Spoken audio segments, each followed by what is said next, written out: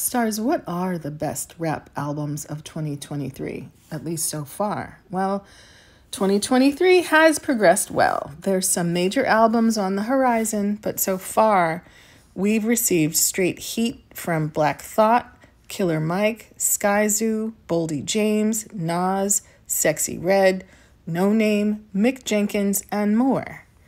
There will be a continued narrowing down of the endless amount of music released during the course of this year to just the essentials, providing a must-listen list of the very best projects.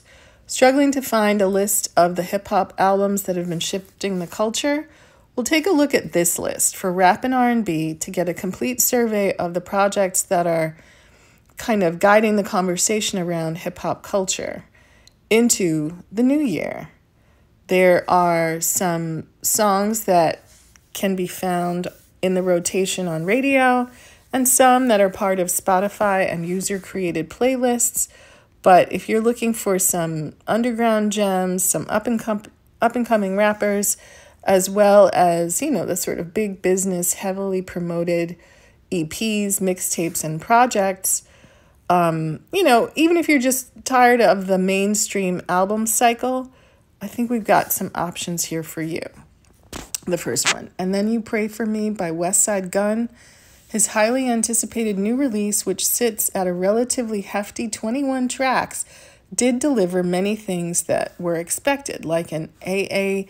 Rashid intro, an interlude from his daughter berating our wealth, a poem from the always dope Keisha Plum, hell, even a wrestling sample.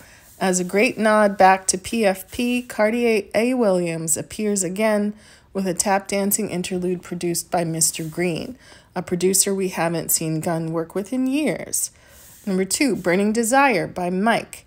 Since releasing his 2017 breakthrough May God Bless Your Hustle, Mike has been on a prolific run. His catalog has improved to expand and improve annually with high-quality projects released consistently and Mike himself appearing sharper with each outing. Not a lot of artists can say that. Running concurrently with that artistic growth, he seems to be settling into his role as an elder statesman in New York's hip-hop underground. After being a mainstay in the community for years, the now 25-year-old has solidified himself as a figurehead in the scene. And with his latest LP, it seems he is acutely aware of just where he stands. With Burning Desire, Mike brings forth his most self-assured work to date. The project is a no-holds-barred effort, existing as a lyrically dense, texturally diverse, and unapologetically singular experience.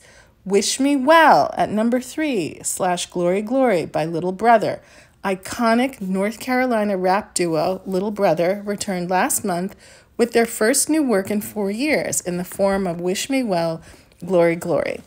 The duo of Phonte and Big Pooh cue up sterling soul beats from Deonis Cook and Conductor Williams, offering up stellar rhymes built around philosophical inquiries and dazzling one-liners in equal measure. Rapping is generally a young person's game, but Phonte and Pooh are sharper than ever on the mini EP, which is part of the reason why Little Brother came out of semi-hiatus in the first place. In a statement, Phonte explained, quote, "We wanted to bless our fans with new music to show them we're not leaning on nostalgia. After 20 years in the game, we're still hungry and actively working to improve our craft," unquote. While the duo lean into the signature beats and heady lyrics that have made them one of rap's celebrated groups for 2 decades, the search for growth and improvement remains paramount, added Big Pooh. Quote, "We hear and see the requests for new music. We felt it was time to show our minds are still sharp and we're only getting sharper."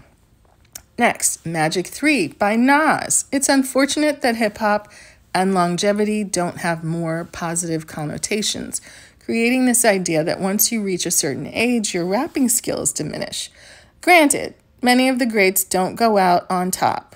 For every 444, there's a crown royal. But Nas, who we've been listening to for almost 30 years, has rewritten that narrative by releasing both his King's Disease and Magic series congruently. The pocket he's in with Hit Boy is like Killer Mike meets LP. two spiritually connected souls who become better versions of themselves every time they work on music together. It's why fans didn't seem surprised when Nas said he was halfway through his next one on Abracadabra from Magic 2, as their spark continues to produce some of Nas's best material in years. Magic 3 is the final parting gift for fans as Nas says goodbye, for now, to this producer-rapper pairing. The album represents a milestone for Nas, reaching 50 during 50 years of hip-hop, an audio journal of his accomplishments. His reflections on surviving life and lessons learned, reveling in Black excellence, and his dedication to the art form by bucking the trends. But for an artist who was written off several times in his career, and even himself wrote off the genre he helped popularize completely, Magic 3 puts the stamp on one of the most interesting late-career series in hip-hop history, a feat that may never be duplicated.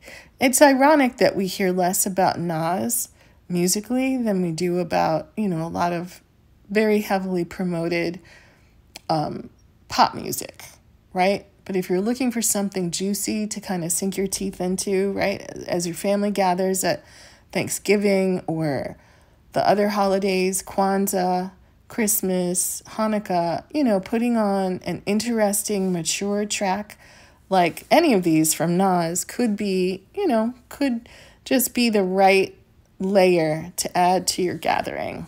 Next, We Buy Diabetic Test Strips by Armand Hammer. When society collapses, Armand Hammer, Elucid and Billy Woods rises from the rubble and destruction. We Buy Diabetic Test Strips is the new album from the Brooklyn-based duo, following up 2020's Alchemist-produced Haram, and it's a work that contests the current times, unafraid to break old caricatures into new ones.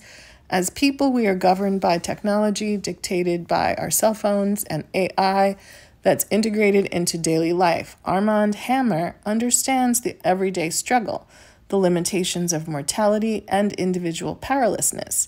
We Buy Diabetic Test Strips challenges the status quo, taking aim at new rappers, the diminishing economy, and the diminishing of Black leadership in the United States. Billy Woods and Elucid may not have the solution for society's problems, but they recognize that the system is broken. Well, that just seems to evoke some of the more intelligent writing from early Gang Starr.